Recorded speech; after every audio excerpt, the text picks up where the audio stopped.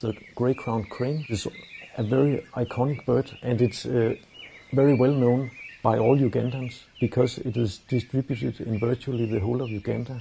It's featuring on their national flag. The grey-crowned crane is endangered. It has been uplisted on the IUCN Red List to endangered. The population has plummeted during the last decades, which is mainly due to draining of wetlands. In Uganda, in particularly papyrus swamps, where they prefer to breed, have diminished quite a lot during the last couple of years.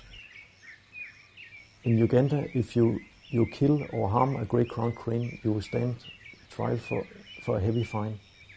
So you are prosecuted if you harm the national bird. The crowned cranes in the areas where they grow potatoes have grown fond of feeding on potatoes. So there is a conflict of interest of who owns the potatoes. It is most often seen in or around wetlands, but they also follow large mammals, both wild and domestic, to catch insects that are flushed by the herds of animals. They have a varied diet.